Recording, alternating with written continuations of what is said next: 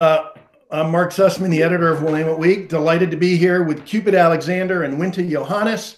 Cupid is the Director of Strategic Initiatives for Mayor Wheeler. Winta is, I don't know if it's President or Executive Director of Albina Vision Trust, or both those titles. Managing Director. Great. We're here to talk because Albina Vision announced just the other day that it was withdrawing support for the current proposal to expand I-5. And that's why we want to talk to both of you. But I think it's fair to assume that there's a lot of ignorance around what the hell is Albina Vision. So I'm wondering if you could each take a minute, and I'm going to suggest this because it strikes me that Albina Vision is both a proposal for a thing being a real estate development, if you will, but it is also a bit of a moral imperative. And I'm wondering if you could sort of talk about it in that way. Sure. Well, so, I would never lead with Albina Vision being a real estate project, right? So Albina Vision is about people, and it's about coming together to think about redevelopment in a way that centers people first. And so our mission is to revitalize the Lower Albina neighborhood in Portland, which is roughly from the Broadway Bridge to the Steel Bridge, and then the river up around I-5. And the reason that we are so focused on making sure we put people first in our efforts is that the way that Albina Vision came together started a few years ago when a group of community leaders came together, convened by Mayor Hales and the Trailblazers, and their charge was to think about redevelopment.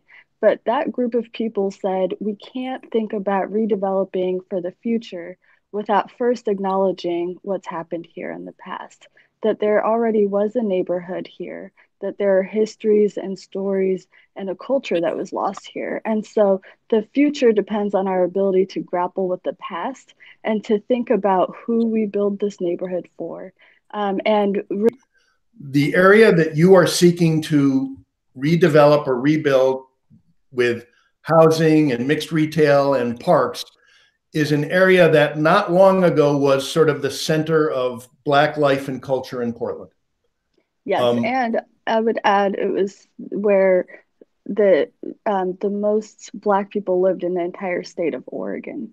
Be a little bit more specific about why your organization, Winta, pulled its support from Department of Transportation's I-5 plans, and then Cupid, why the mayor's office did so as well. For 2 years, we worked tirelessly with them, providing technical support through our board members who have, all sorts of professional backgrounds, providing our input, ideas about engagement, and of course, engaging with the city of Portland, Multnomah County, Metro, to try to get to the right project. And what has become really clear in the last few months is that we were never going to be able to get to the right project. And in fact, the project that's on the table right now, which doesn't help the economic development goals that we were pursuing, that doesn't adequately address the needs of the children who are here today, especially those at Tubman, and the children that we expect to be in Lower Albina in the future, that given all of those considerations, it actually was more harmful for us to participate than to walk away and say this is not good for our city. I was under the impression that there were two substantial stumbling blocks. One is that Albina Vision and the mayor want the expansion to be capped, cover the freeway, and then providing real estate land to provide corridors to the river, so that you're not creating an island, and that DOT has been unwilling to do that because it's enormously expensive. It's my understanding that that was a significant breaking point for your organization. Is that correct?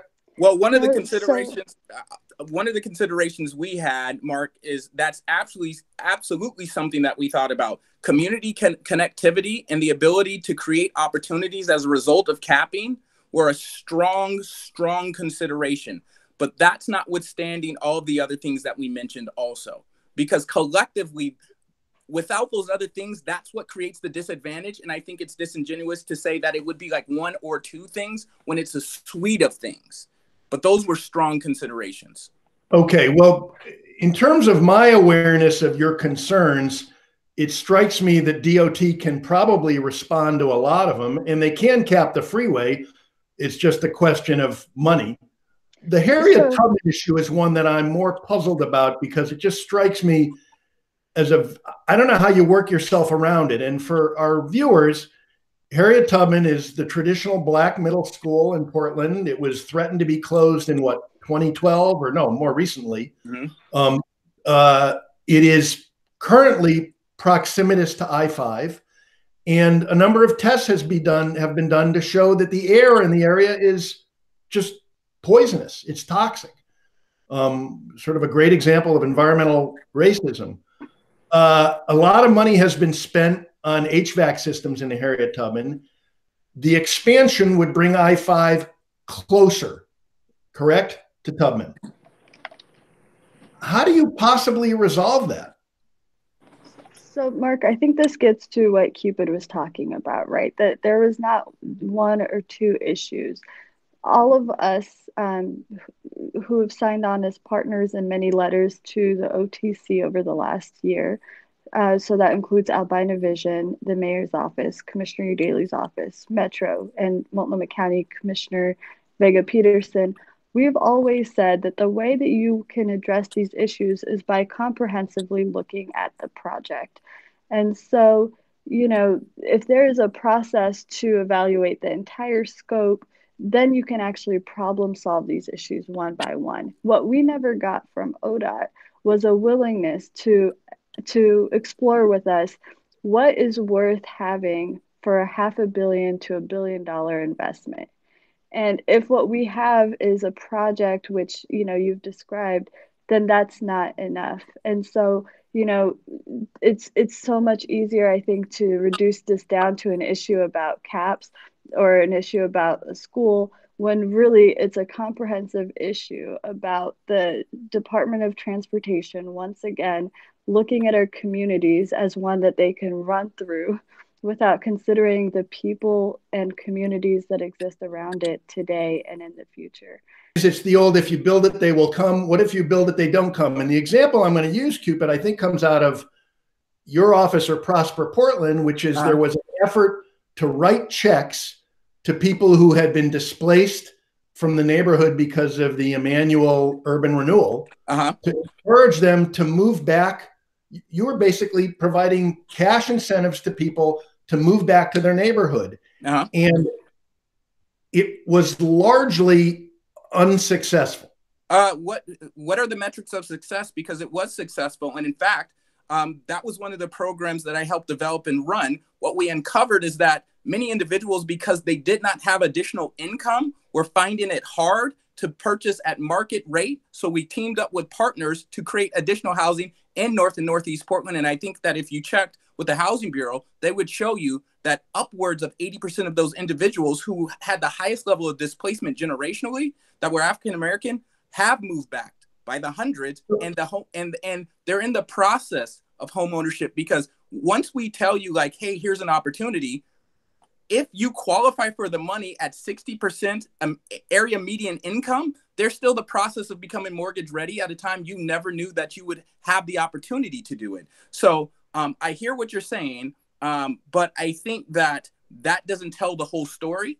Because if I were to say to someone, hey, we have this money, they're like, oh, yes, but they're going to need some time to get ready for that home ownership opportunity. And which is what we found. And you've seen a lot more success over the past 3 years, because you can't expect people after, 50, 60 years of division in the city to get it together in a week or a month or even a year. But they have the ability to do that. And we've shown that, especially those who are hardest to reach. I think that it's been successful, but these things are hard if we're going to be honest. It's like you can't have generations of people by no effort of their own who didn't have opportunities due to infrastructure projects and then redlining, and then a whole list of different things that eliminated opportunities for them, and say, get it together in a year. And if you don't, that's not success. Also, you still have to be generationally poor, you know, to take advantage of this. Like, that's the truth of it. So in order to do that, you need a mechanism that leverages a lot of different things to create an opportunity, just like we did when we expanded secured mortgages after World War II, except certain individuals couldn't get them. And when I say certain individuals, I'm saying Black, right? But their taxes help secure those loans.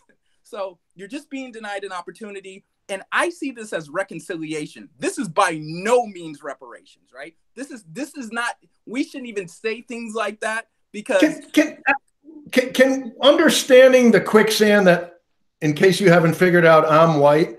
Can we talk about those terms a little bit? Because I think whites, as a general matter, are really scared of the word reparations. Right. So, and at the same time, at least from my point of view, what you're trying to do is in fact reparations, and that's fine.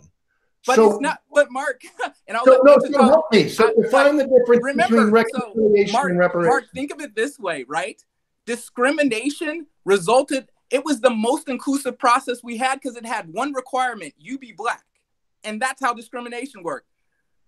Reparations would have to work that same way. These programs have income requirements. They have all the things that discrimination didn't have, right? They weren't like, oh, you made $100,000 and you're a doctor. They were like, you're still Black. We're going to discriminate against you. So this can't be reparations. This is not even that conversation, but it is a reckoning and a reconciliation, you know, in my opinion, where it's like, you know what? There were things systemically that disadvantage. And if you're still disadvantaged, we're going to work to create an opportunity, because we're that good in Portland. We're that forward thinking, and we would love to see our neighbors continue to move up because we want to provide the best quality of life imaginable. And I think that that's the beauty. So Winta, I'm sorry for taking so much space up. I'm over here explaining that was great. Believe me,